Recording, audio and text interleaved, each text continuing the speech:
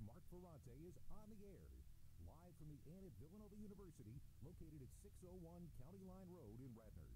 Tonight's show is presented by Miller Lite, the original light beer brewed for more taste and only 96 calories. Miller Lite, hold true. And the Inn at Villanova University, preferred hotel of Villanova Athletics. Good evening, everyone, and welcome to Talking Villanova Football with head coach Mark Ferrante. I'm Steve Pannone. We're coming to you live from the Inn at Villanova University, located at 601 County Line Road in Radnor. And, Coach, I got to know what's in the secret sauce. 3-0 and openers in your career. Big 34-14 win over Colgate. No secret sauce. We're healthy when we go into the first game coming out of preseason, so that helps when you have all your players available to you. So it was a great win. It seemed like that game was a long time ago now with the bye week in between our next game this weekend against Lehigh. But guys came off the bus and came out of the locker room with a lot of enthusiasm and played real physical against Colgate, and we're happy to come out with the victory for sure. As a longtime Villanova fan, there's a lot of new names out there. You know, it seemed like you had a lot of turnover. You're only starting 3 seniors, so obviously a younger group than you probably would like to have or normally have. Let's start at the quarterback. Dan Smith comes in, and what did you think of his performance? Yeah, Dan did a good job. He managed the game well. He went to the receivers that were open. We spread the ball around quite a bit, and you could tell it wasn't even though it was his first start for us. Obviously, it wasn't the first time he's been on a starting role here. So he had a lot of experience coming in with his 2 years starting at Campbell, and he did a good job. He managed the game. He didn't try to force things. He took what was given to him, and like I said, he spread the ball around, and then he did some nice things with his feet. He got a couple first downs, kept some drives alive for us.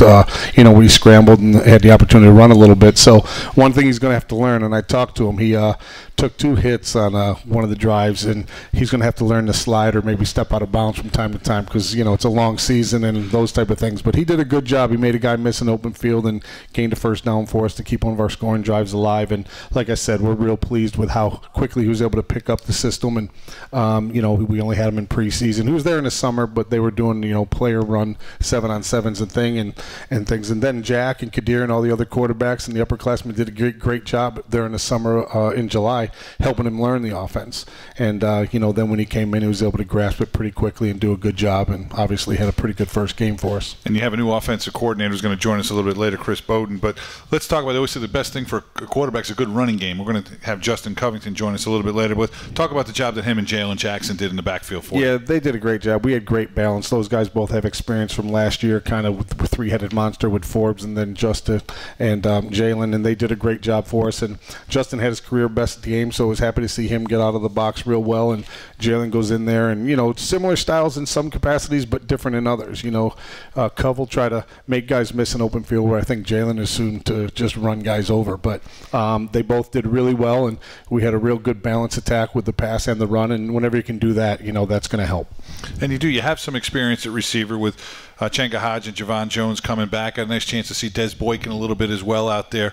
Talk about your wideouts. Yeah, there's quite a few of them, to be honest with you. We have good depth, and we've had depth in that position the last couple of years with a lot of those names that you just mentioned, but that seemed to be one of the positions previously that we've got hit with some injury and so on. So those guys did a great job in preseason, and you can't really focus on any one of them. They all can bring different things to the table. Some of them are have good size, some of them have the good speed. We got behind the defenders at Colgate a couple times. We did hit the one big touchdown to Chenga for a touchdown and really just missed on a couple others. So real pleased with the whole group of wideouts, to be honest with you. They're all pretty good blockers, and we're going to improve in that area as well, and they all run good routes, and like I said, we did a good job spreading the wealth. And you talk about you ran the ball for 239 yards in the game, so you had to be pleased with your guys up front as well, some returning guys, and then you stick a freshman right tackle in there, and he seemed to hold his own pretty well. Yeah, Nick did okay. Nick's a redshirt freshman, so he's been with us, but he also did a prep year, so he's a little more mature than your normal young guy that's coming right out of high school, is starting, as you said, his first college start. So he did a good job, and then the other guys have all played. Unfortunately, through the last couple seasons, we've had a couple injuries in the O-line position, and that allowed Kofi Apia to get some quality time. And as you mentioned, Gratton, Dumas, they're both returning starters, and Colin Gamroth played a lot for us last year, who's now the starting center, and he's done a phenomenal job. So we should have some pretty good continuity there, again, if we can just keep them healthy and keep keep them playing together, all 5. And, they did a good job in the spring trying to get that continuity and those type of things. So, and they've all played. We seem young in some aspects. When you look at returning starters, we don't have a lot of returning starters, but we have a lot of guys with game experience. Cov and Jalen aren't listed as returning starters because Forbes was there, but they've played a lot of football for us. Same thing with Kofi and some of the linemen. They played a lot of football for us because, Hittner missed 4 games last year, so Kofi got the opportunity to play all those games and so on. And they're juniors and seniors in the classroom, so they've been in the program. We're not playing a ton of true freshmen. As a matter of fact, I don't know if we're playing that many at all. I don't think this might be the first year we don't have a true freshman starter. Last year Benford started as a true starter at the corner position. The year before that, Amos was a true freshman starter. So we do have some freshmen in some special teams roles and some backup roles, but right now we have some of the older guys playing maybe for the first time as a starter, but they have played before in previous years, so they do have some experience under their belt. And, Coach, you mentioned a couple guys in your defense. We're going to take a quick break, and we'll talk about your defensive performance against Colgate.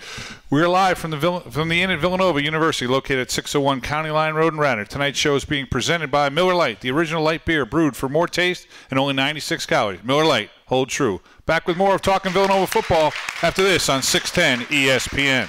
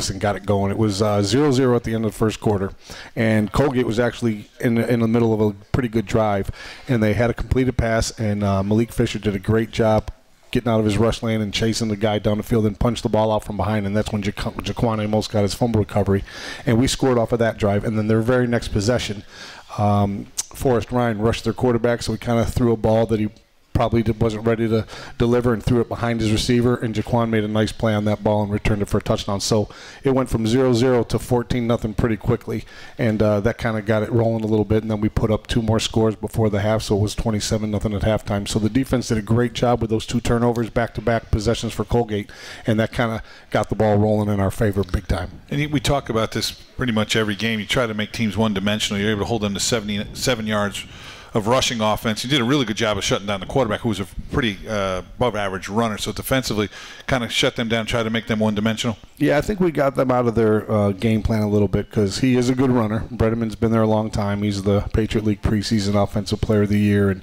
I think last year in the 12 games they had, I think he threw 6 or 7 touchdown passes. So they're more of a rushing attack team, zone read team, and Bredeman does a good job running the football. But we were able to, not shut their running game down, but slow it down big time, and then they started throwing. I don't think they want to throw 30, 40 times a game, which is what they ended up doing against us. And, we put good pressure on them. I think we sacked them 5 times and had them throw quite a few balls out of bounds because he had to get rid of it. So we did a good job. Like I said, we're really pleased with the way our guys came out and played physical. We played pretty fast and played physical, and I think we got them out of their game plan a little bit. And you mentioned before break, Amos and Benford, probably 2 of your most high-profile guys in the back end, and it looked like you guys were sending some guys here and there, making some pressure on the quarterback, trusting your cornerbacks that, hey, you guys are going to get these guys one-on-one. We're going to send some people. It looks like everyone held up well, and you were able to get some pressure. Yeah, we were able to play them a little bit more man-to-man than maybe we do traditionally, and we did pressure them a little more than maybe we have done, a little more man blitz versus zone blitz. But, our line did a good job, like I said, getting pressure on the quarterback. And when we sent the linebackers, they were finding the lanes and finding the seams to get back there as well. We hit him a few times, even though we got the ball off. He knew we were there, and I think that made him a little uncomfortable, not being able to just sit in the pocket until they're ball downfield. So the coverage behind it, obviously, when you have the rush and he's hurried, that's going to help your coverage. And we were able to do that day. I always want to ask college football coaches, it's one of the few sports where you don't get a scrimmage or an exhibition game. Baseball has 30, spring training games. The NFL plays 4 preseason games. You brought in 2 new coordinators this year, so you guys are kind of new on both sides of the ball. Obviously, you're the head coach and you understand the game plan going in, but just talk about what it's like preparing for a first game when like I said, you haven't had an opportunity. You guys have scrimmaged during practice, but to get that first live game experience. Yeah, it's a lot different, and you don't know what to expect, especially when you're playing a team like Colgate, someone we haven't played in a long time. You haven't faced them. You don't really know their personnel. You don't really know. You're going off of what you're watching a year ago and so on. And like I've said before, each year, no matter how many returning starters you have back or how many you lose, it's always going to be a different year, different chemistry, different vibe with your team.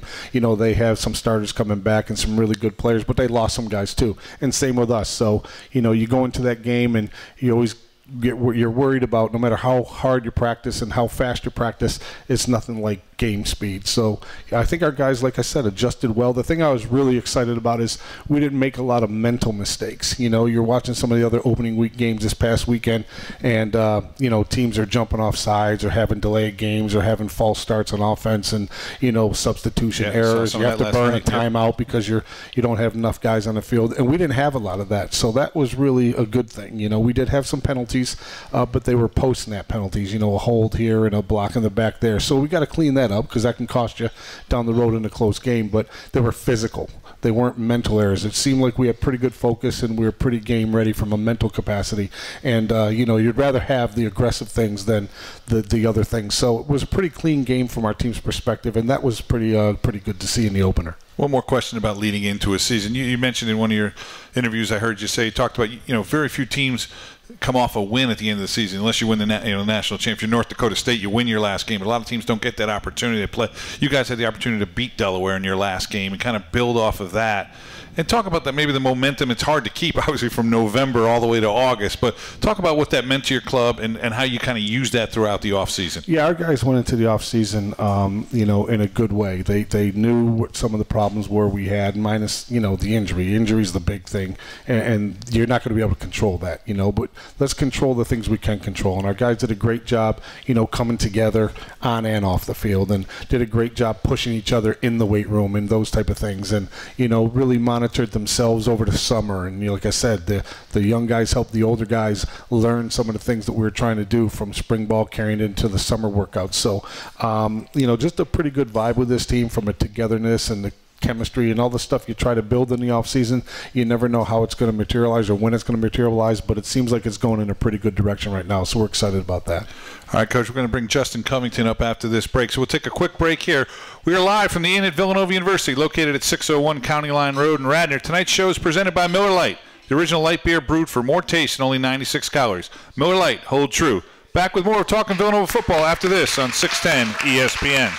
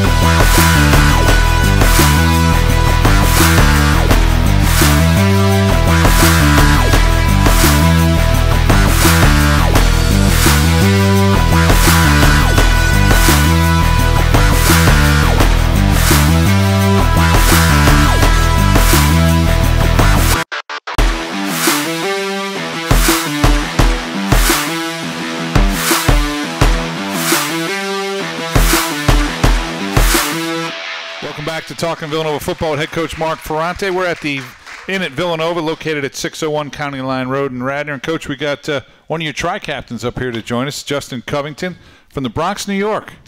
I love it. Elected team captain by his teammates as only a junior, so we'll talk a little bit about that. But obviously Justin had a career rushing game against Colgate, 19 carries for 134 yards, and he's been a member of the All-Academic.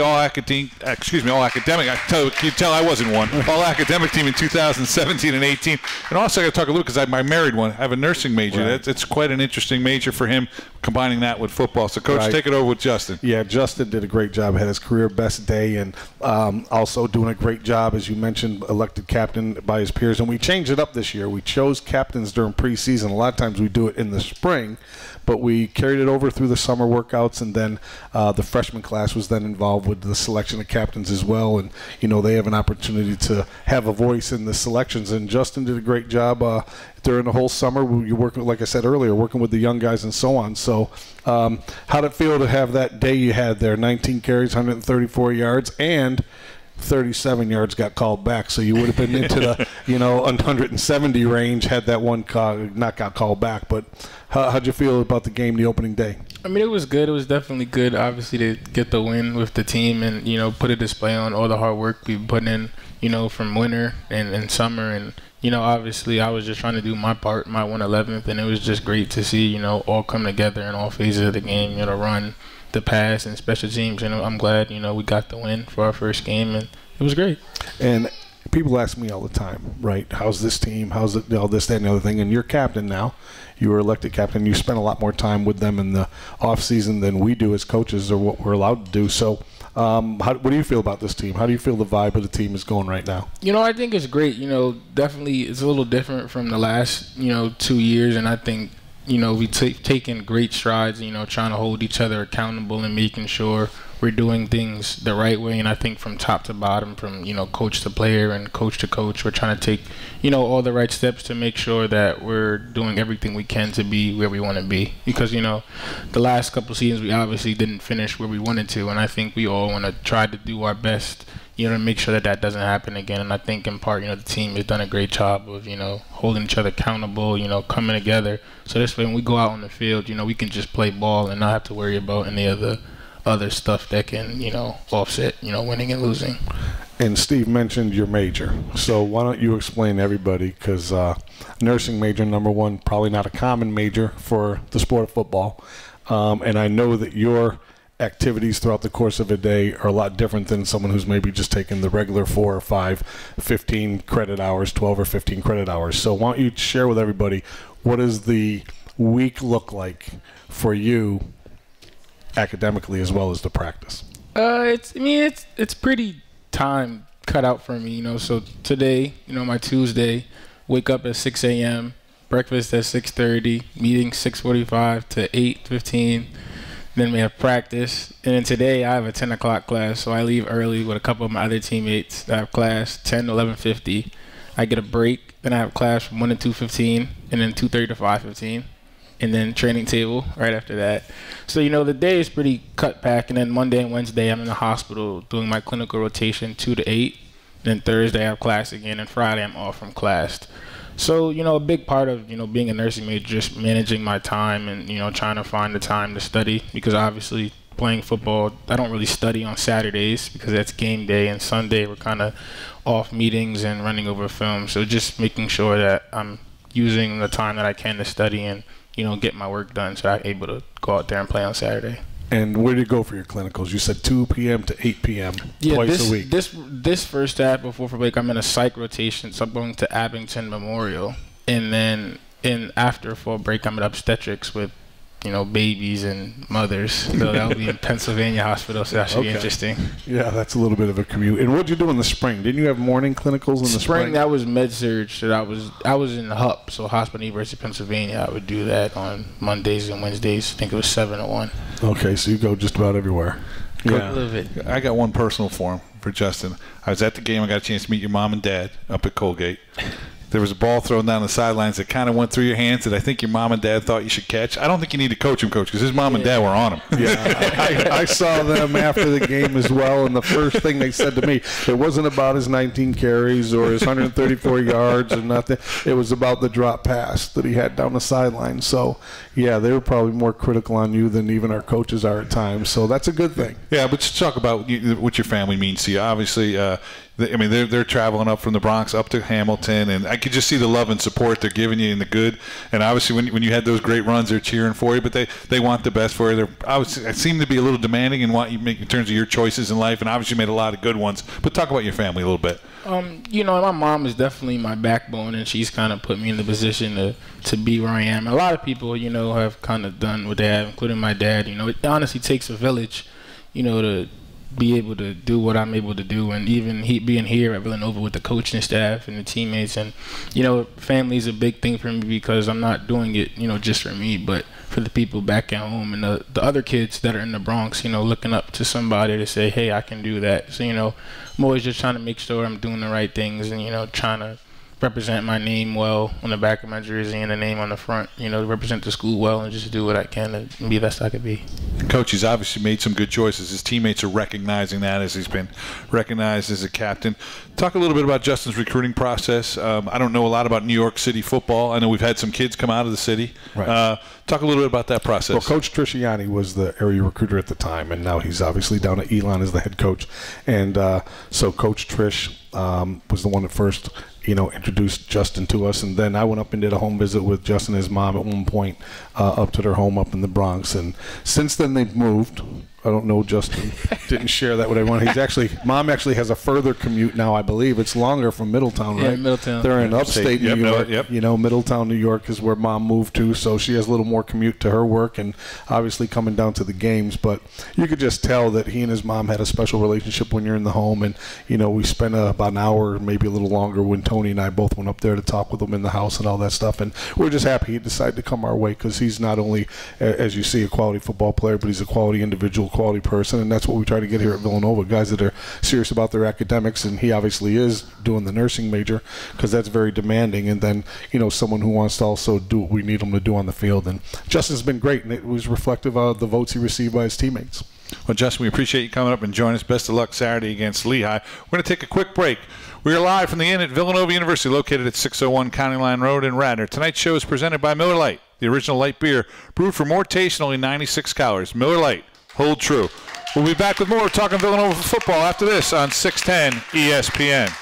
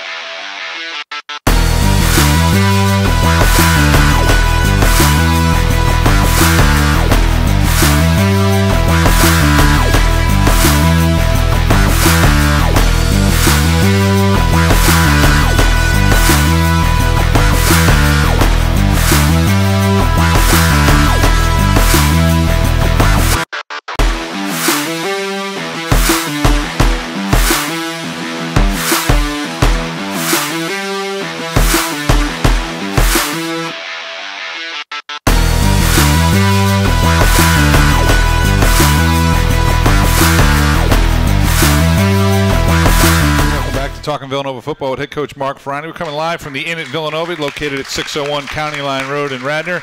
And, Coach, we're joined by your new offensive coordinator. I still refer to him as our quarterback because that's how old I am. But your career passing leader, we could probably use him out there. Dan Smith played pretty well, but we could probably use Chris out there. The new offensive coordinator, Chris Bowden. Welcome back, Chris. Thank you. Thank you for having me.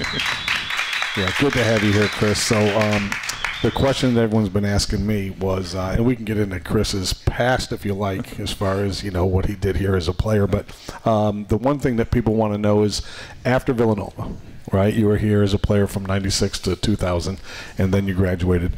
What was your career path after that? That's kind of what everyone's been asking me. Has he coached? Where has he coached? You know, I know you I'll let you explain that, because I know you were in a lot of small towns in some of your playing career and so on. So I'll let you go from, I guess, the spring of 2001, right, to where we are today. Okay. That's a long story, so I don't think we have enough time for that. Yeah, basically right after college, I played in the Arena Football League for the Indiana Firebirds. I got traded halfway through to the New Jersey Gladiators. I went straight, when the season was done, to Fordham and coached quarterbacks with Dave Clausen for a season. Went back to the Arena Football League, played for like 3 other teams that season, kept getting traded, went back to Fordham, decided, hey, I'm just going to chase the dream. Played for about 4 years in the Arena Football League. And then started coaching it. Coached for the Nashville Cats, Colorado Crush as the OC, and John Elway was the owner, and got to work with him, which was pretty cool.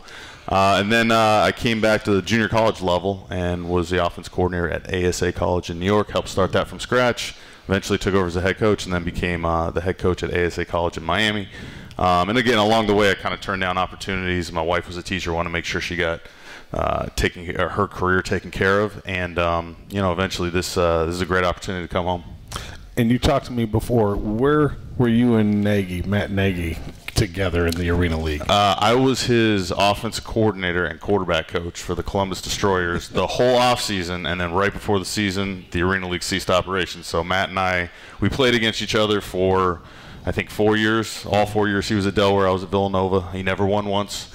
And so Matt and I spent the whole offseason, right? And then Matt and I spent the whole offseason putting the playbook together, and then the Arena League took a break. He went to the Eagles. I went to the junior college level. It's kind of basically the same. So it's good. But really glad to see the success that he's had. Right. And why don't you tell everybody a little bit about your family? You mentioned your wife, Jackie, and we know you have 2 children, and they're originally from New Jersey. Yes, my wife is from Bergen County, New Jersey. She went to Delaware. Obviously, no booze. Okay. I didn't know that in the process that you and I were talking together, but that's okay. Yeah, she's a Delaware grad. So, but yeah, we have 2 children. Chase is 7, our son, and our daughter Michaela is 4, and they're both Jersey kids, born in Jersey, and then kind of raised for the last couple of years in Florida. So they're excited to be back home. Chris, talk a little bit about an opportunity comes up at Villanova. Talk about how you and Coach Ferrante get together, decide this is going to be a good fit for both of you guys, and just your experience since you came back here at Villanova. Yeah, it's been great. Coach Ferrante started talking to me around the convention, and I was really excited and hoped it would work out. And like I said, once he offered me the job, it's been great. Everything's been awesome. I loved really kind of stepping back from the head coaching role I was in to being an OC, because I used to say that every day. I'm like, I would love to sit down and just break down film and game plan, and now I kind of have the time for all that, and it's been great. The offensive staff has been great. The kids have been great. The energy at practice has been awesome. So it's been a great transition, and really looking forward to seeing where the season goes. You've been gone almost 19 years from when you left. Lots changed.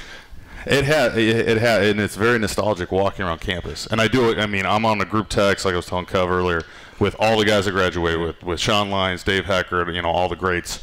And I send them pictures every day, and then when they come to see me, it's just it's very nostalgic walking around and remembering the memories from 19 years ago, 20 years ago, whatever.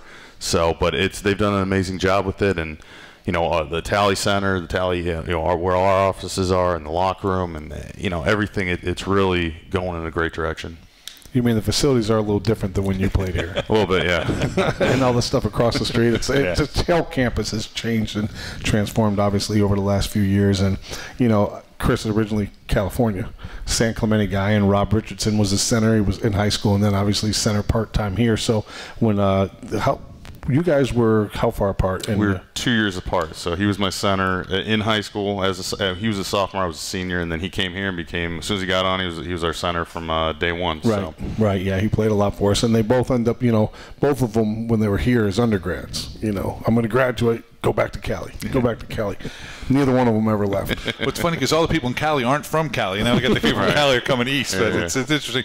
But to Coach Ferrante, Coach, I don't want to say everyone. A lot of similar offense. A lot of people running the spread now in college football.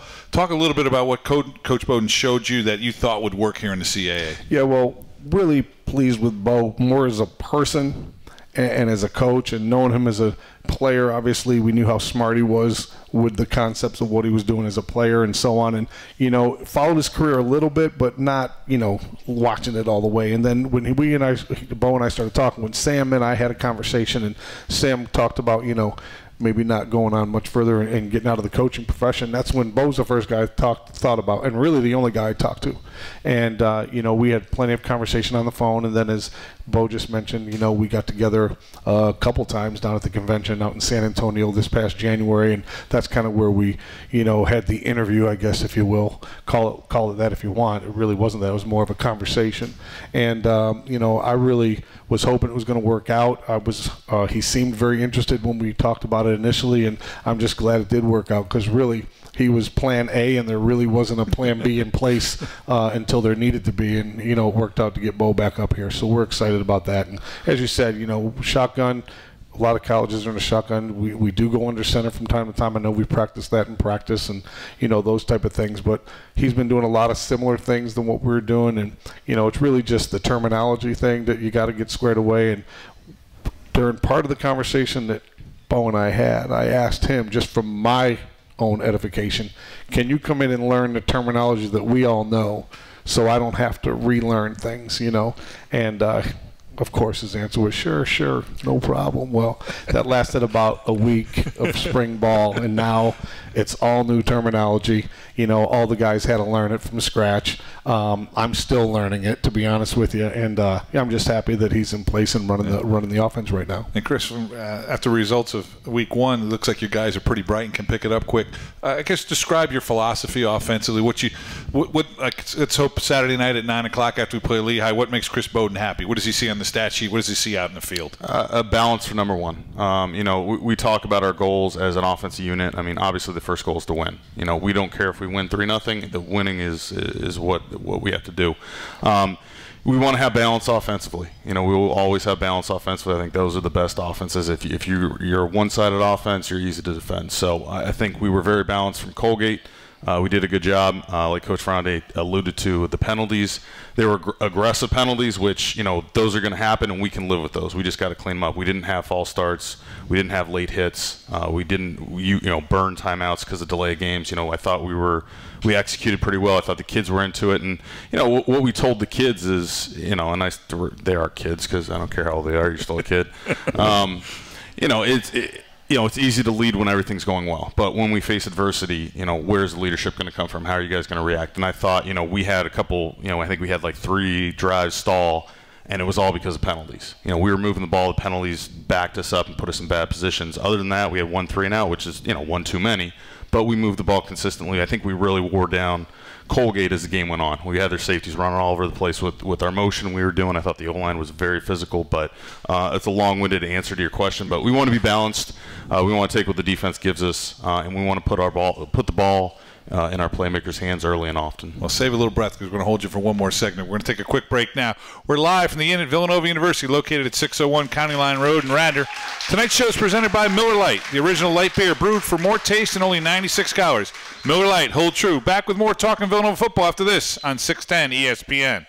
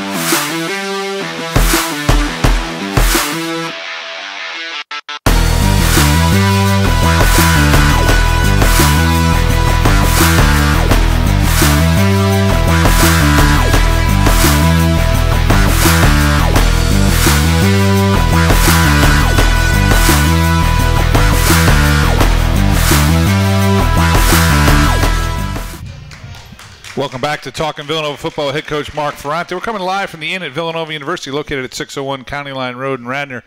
And Chris, we're joined by offensive coordinator Chris Bowden. Chris, one question I have: Dan Smith comes in the summer to get ready for your program. Does your junior college background help? Like junior college, you only have a kid for 2 years.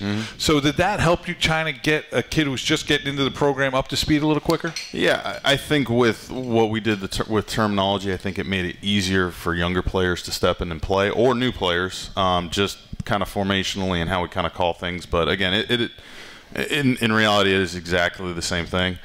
You know, it really is. So, but it was from all my experience of dealing with 1-year players and 2-year players, it was how do we get these kids to play, get them on the field, get them recruited, and have them play with confidence quickly. So, and it really starts from that of learning the offense and trying to keep it simple for them while still doing a lot of things. And the multiplicity really in our offense right now is coming from our formations and motions. We're running a lot of similar things, but just different looks and different ways to run it, and how we're getting the ball to our different people. So it's been good. It's been good, and our guys seem to pick it up pretty quickly. So it's words, right? It's words, it's memorization. Some people have a number system. Some people have words. Some people, when you go tempo, it's a one word that means everything. And so it's just memorization from the players, and our guys seem to really pick that up.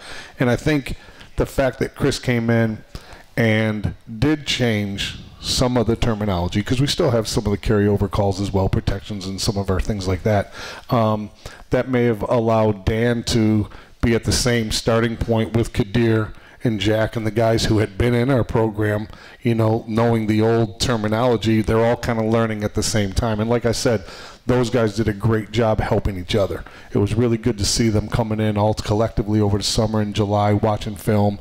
You know, Jack and J.J. Scarpella and all those guys were taking Dan and, you know, some of the other guys and bringing them in and really helping them learn what we were doing and watching film together. And they went out there and organized the 7-on-7s and that type of stuff, you know, from a player's perspective. And I think that really helped all those guys come out there and, you know, be further along for when we got into preseason. And Chris, from someone who's been watching Villanova football for a long time, it looked like to me, and I'm a novice, trust me, that you took some more deep shots than maybe we've seen in the past. Is that something you saw from Colgate, or is that something that you just kind of have in your philosophy? Hey, we're gonna take some chances downfield.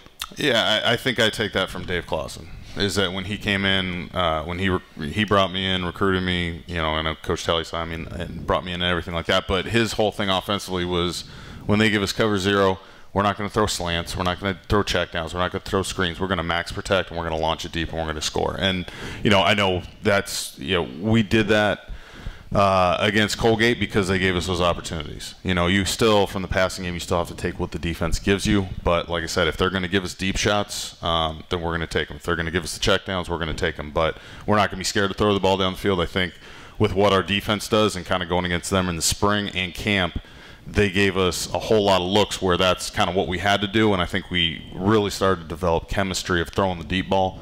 And that's something that it's good. It's something where that's on film of seeing, you know, 6-7 deep shots, whatever we took, you know, to back teams off. And we really backed Colgate off too. They were, you know, it's 3rd and 3.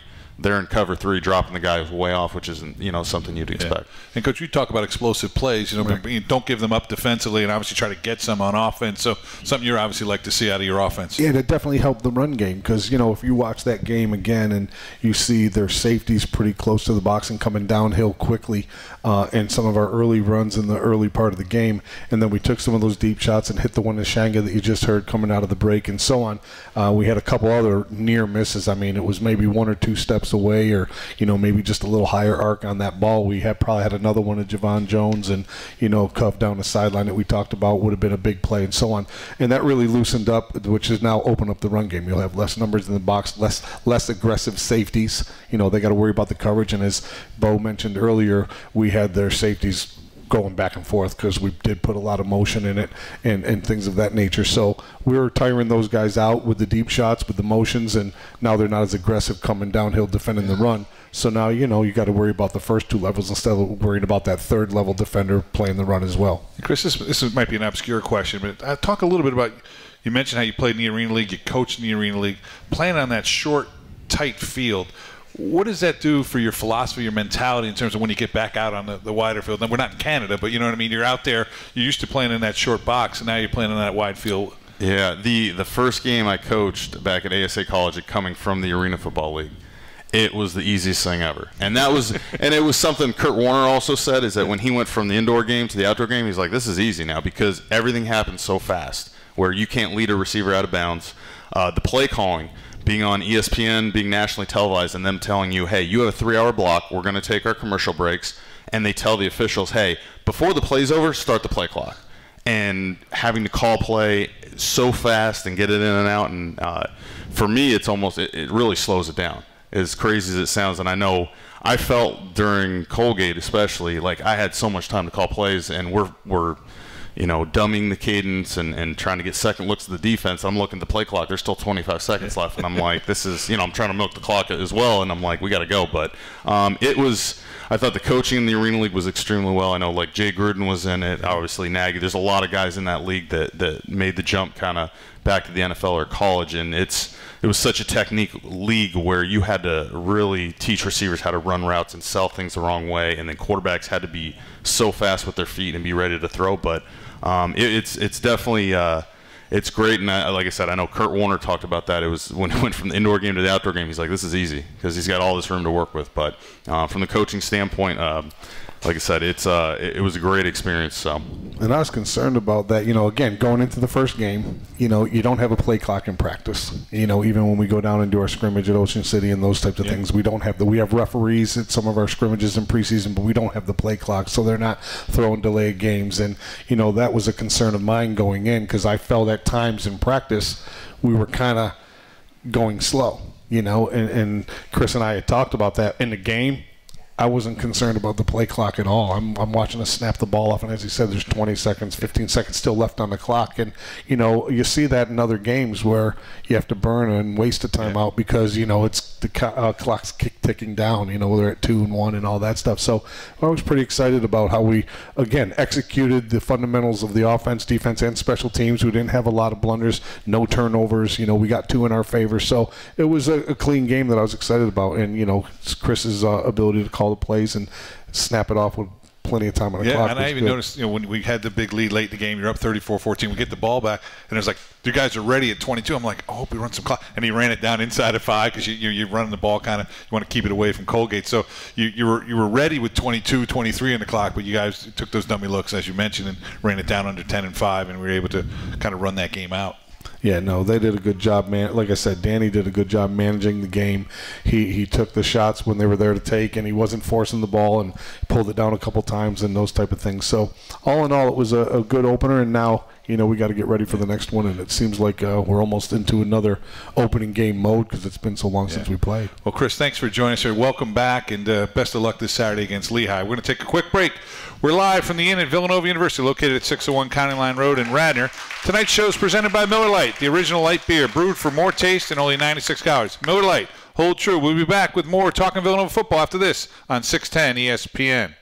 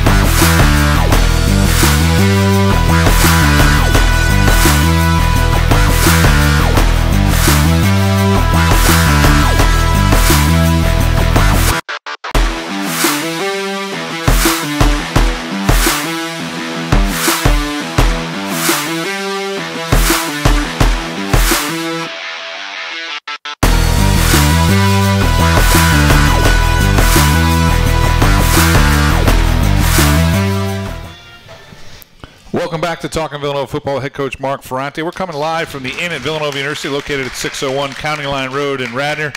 And, Coach, like you said, it sounds like you've been off for a while, but the Lehigh Mountain Hawks come in. They come off a tough defeat, to say the least. Obviously, a last-second field goal goes wide, and they fall to St. Francis 14-13. I guess you have a bye so early in the year. It's almost like you haven't played yet, or you played like years ago. Right. So talk a little bit about how you got your team ready and what you're preparing for Saturday. Right. It does seem like a while ago, and it was different to play that week 0 game. You know, there's only 4 games that day, 2 FCS, 2 FBS, and we were the first kickoff in this 150th year anniversary of college football. So that was pretty cool to be the noon kickoff of the opening weekend. And the thing that I like about this bye is this is the first time, because we opened up so early, that summer school and preseason practice overlapped. So normally when our guys come in, our whole team's here roughly for the month of July, second session summer school. And then they get almost a full week in between before we start practice. This year it overlapped by 4 days. So they had class on Friday. We had practice that Friday. We practiced Saturday and Sunday. They had finals on Monday, and then we went into preseason. So they didn't get that break. So to be honest with you, I liked last week's bye because it gave them an opportunity to get a little bit of a break with Labor Day weekend. And we treated the bye like we treat our later in the year byes as far as practice time and those type of things. So basically what we did is we played Colgate. We brought them in on Sunday like we always do because, you know, you want to get the game out of their system physically. You put them in the weight room. They're in a training room. They do those types of things. They get their treatment. And then we clean up the film and make the corrections and get that game behind us. Monday they were off, which is our day off normally throughout the whole year, so we got back on our regular schedule, and it happened to be the first day of the semester classes. So it was good to have a break from football while they're getting themselves squared away academically. We practiced Tuesday, Wednesday, and Thursday. Now, those practices were abbreviated. We didn't go the full practice of what we normally do in a regular game week mode, and we gave them off Friday and Saturday. So a lot of guys were able to get away from home, get away from campus, go home, see their families, and so on, which they didn't have the opportunity. They were here without a break since June 26th. And some were here since and May some of them were here 26th, since May 20, whatever first session started. So it was a good break for them, to be honest with you. And then we got a couple extra opportunities to work our prep for Lehigh, our next opponent. And then this past Sunday, it was more of a Tuesday mindset. It was more of a game week practice as opposed to a Sunday following a game and so on. So we feel we're in good position now. We came out of the game pretty good physically as far as injuries and so on. So we're hoping we'll have everybody there for this Saturday versus Lehigh. But again, it's like I said, it is our home opener. It's a 6 p.m. game, so we're all excited about that playing at home. But it almost feels like a second opening game of the season. It's just some statistically. Tom Gilmore comes over from Holy Cross down to Lehigh. Looks like defensively did a good job against the run against St. Francis, held only 68 yards. And you and Chris both talked about being balanced. You obviously want to still be able to run the football. That seems to be their strength defensively, stopping the run. Yeah, they'll load the box just like a lot of teams do these days. They run a lot of movement up front, a lot of slants, a lot of angles, a lot of twists. So when you're a zone team and you have the guys on the other side of the line moving and not playing the gap they're aligned in, that's always a challenge. And they'll bring some pressures with the linebackers and run a lot of zone blitzing. And again, they'll cross their linebackers and those type of things. So you got to just play disciplined football to be able to do that. And they'll have their safeties coming downhill and be pretty aggressive. McCluskey's a guy that seems like he's been there forever. I believe he's a fifth-year guy for them, and he's been playing a lot of football. And he'll get involved in the run game as well. And they'll play some zero as well with their corners. I think they like their corners as much as we like our corners. So they'll put some pressure on their corners to cover the wideouts and be able to add people to the box to stop the run game, which they did a pretty good job of last week. That was a really weird game when you watch it on the coach's copy. I didn't see the TV copy that they had. But as far as what we see on film, and the one thing that it did is it allowed us to, because last Tuesday, Wednesday, and Thursday, they have a new coordinator on defense. So you're wondering if what you're doing in those extra practices is what you're going to see. And seeing them play against St. Francis this past weekend kind of was able to, solidify in our mind that we are, I think, going in the right direction as far as our plan of attack and so on. So we'll see how that goes. But they'll come in hungry. I know Tom's a great coach. We faced him before when he was at Holy Cross in one of our playoff years a while back, and they're always physical. They'll be well coached. They'll be disciplined, and they'll be hungry because they really, in their mind, I'm sure they think one slipped through their fingers because they had a 13-0 lead at halftime, and then St. Francis didn't take the lead till a minute 17 left in the game. And even with that, Lehigh had a chance to win the game. They came down within field goal range, made the field goal, but the St. Francis coach called timeout just before the snap. So he called it late enough where the field goal team executed the fundamentals of the kick and made it, and then the referees honored the timeout, so Lehigh had to line up and try it again, and it went just wide right. So really, they probably think they should have won that game as opposed to coming in here 0-1. They feel they should be 1-0. All right, Coach, before we go to a quick break, I did want to mention, I'd remiss if I didn't, Jaquan Amos, National FCS Defensive Player of the Week. So a great honor for him. You mentioned our corner, so great honor for him. He's been a star, quality player for you for 3 years now. Yeah, it's good. And I said that to the team this morning because that just came out yesterday. Because, again, our game was so long ago, but they put Week 0 and Week 1 together. And for him to get our CAA Player of the Week defensively and then to get the National Player was real impressive for him. But as he says and as we say, any recognition for any individual as our team is recognition for the whole program. So we're excited about that. All right, Coach, we're going to take one last break, but I want to thank you and wish you the best of luck on Saturday, 6 o'clock, Villanova Stadium, the Wildcats and the Mountain Hawks right here on the main line. So we'll take one last quick break. We're live from the Inn at Villanova University, located at 601 County Line Road in Radnor. Tonight's show is presented by Miller Lite, the original light beer brewed for more taste and only 96 calories. Miller Lite, hold true. Back with one last quick segment of Talking Villanova Football after this on 610 ESPN.